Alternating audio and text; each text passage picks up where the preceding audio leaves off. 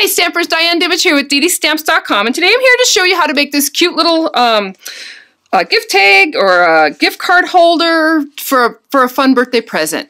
And the products that I'm using today are the Sprinkles of Life stamp set, which is our Ronald McDonald stamp set through Stampin' Up! This year. And I love this set. I think it's very versatile. I think it's probably one of the most versatile sets that we've ever had. But what I really love about it is that $3 for every purchase of this stamp set goes to the Ronald McDonald House. And that's just an awesome charity to support. And the other thing that I'm using is the matching coordinating punch that goes with that. You can see it's a tree builder punch. And this is a great punch by itself. But then when you add it in with the stamp set, you can see where you can punch out some of those pieces and just make it easier to use. And so to begin with on this little project, I am using the Cherry on Top Designer Series paper, and you can see there's lots of different kinds of paper in here. It's really fun, bold colors, bright bold colors. But I went ahead and chose one of the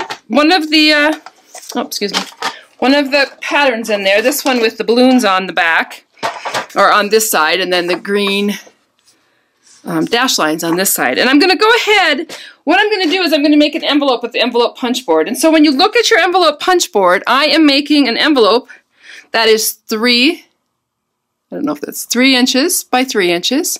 So I need a piece of cardstock that's 5 1/4 by 5 1/4. And so I'm going to line that up on my cutter here, 5 1/4. And I'll save these because I'm sure I'll use them for some other project. By 5 1/4. And then I'm going to come in with my envelope punch board, and this is a great little punch board. You can make all different sizes, lots of different sizes of envelopes for lots of different things. But this one actually is 2 5/8 is my mark up here that I'm lining up to. With the punch board, you go diagonally and you punch. And then the rest of the time around, you line it up with the score line and that little arrow that comes out of there. And I'm going to go around on all 4 sides doing that same thing, lining that up. And on this Designer Series paper, it just depends. Sometimes you can see better on this side of the print, and sometimes you can actually see better on this side.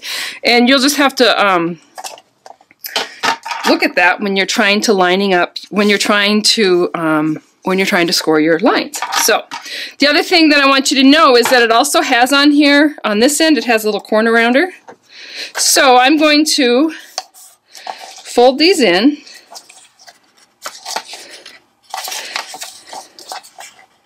And bring this up to make my little envelope. And I do want the balloons, I think, on the outside. Well, maybe not. It's so hard to decide. Yeah, I do. So you have to decide which side you want to be the outside of your folder, which side you want to be the inside. And then that very top one, I'm just going to go ahead and just give that top a rounded corner. Once I've done that, I'm going to go ahead and just add a little adhesive on here. So I'll go that way with it, and then I'll bring a little bit more adhesive. I'm just using the snail on this because I don't suspect it's going to get a lot of dings and bumps and bruises. But if you wanted to, you could use our new tear and tape sticky tape that would hold that together. So there is the little pocket that I did. And now to do the inside of my little card, which is this here, it's just kind of a lot of fun to use that punch in a different way, that scallop punch. So I'm coming in with a piece of tip-top taupe, and the measurement is 3 by 3 3/4, and I'm going to go ahead and use the scallop topper punch.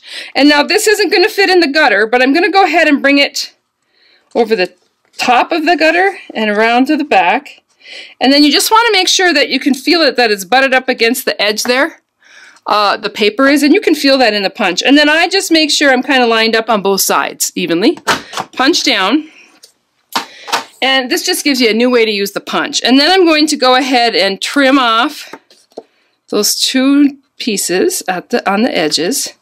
And what that gives me is that gives me a piece. This is actually 2 3/4 that I can actually line up right inside that square. The square happens to be a 3 by 3 square now.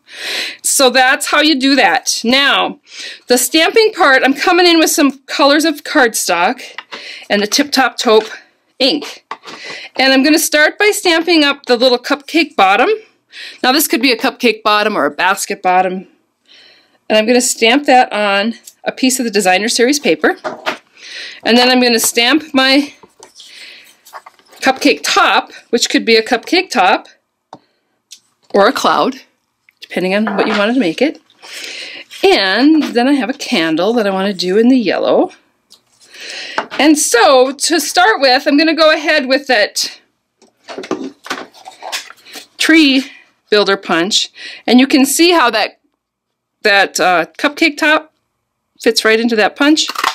And you punch that out and you've got that piece done.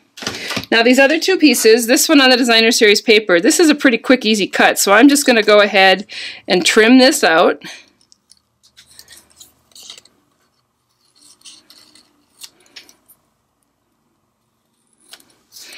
For my bottom of my cupcake, and I like how the Designer Series paper makes it look like a cupcake wrapper. And then the candle has to be cut out too. So once I have those cut and ready to go, I'm going to take my piece here that is 2 3/4 by 2 3/4, and I am just going to stamp it near the bottom with the happy birthday, and then add my cupcake bottom, and then using a dimensional, I'm going to go ahead and add the top of my cupcake, and then just with a little bit of the snail, I'm going to put my candle on. And then one of the things that I did is I took the Dazzling Details, that's our glitter and glue, and added a little glitter to the top of my, or to the flame, and then I actually went on and just added just a tad bit of glitter and details, or glitter, to the shaded parts of this cupcake. And it just adds some fun to the actual cupcake. Now if you do that, what you need to do is you need to set it aside and let it dry, because if you flip it over, you're going to get glitter glue all over. But I'm going to go ahead and I'm just going to add some glue to this piece and then layer that on top there. You can see how quickly this can go together.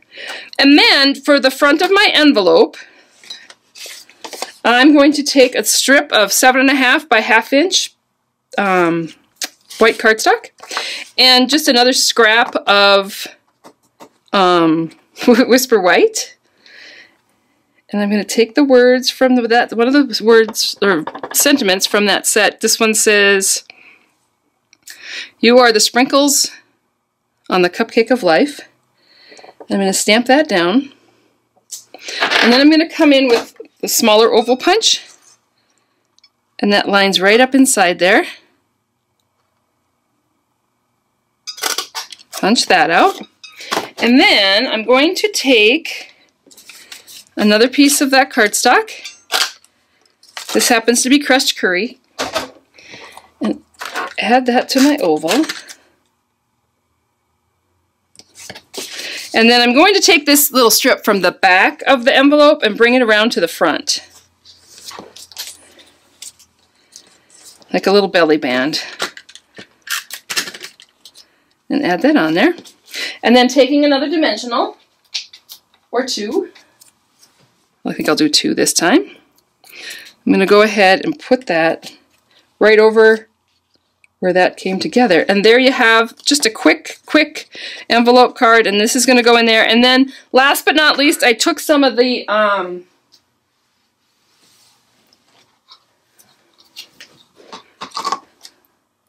of our 1-inch lace ribbon. This happens to be Watermelon Wonder. The other card had the Cucumber Crush. Either one works. I'm going to add that to the top.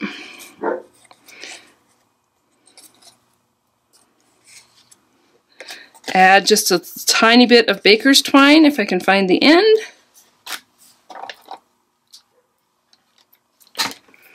Just bring that around.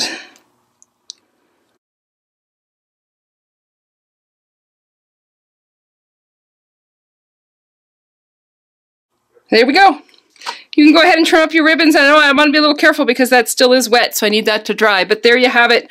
Just a really cute, simple, fun little gift tag. And with that paper, you'll get lots of different kinds, lots of different styles that you can mix and match the papers with.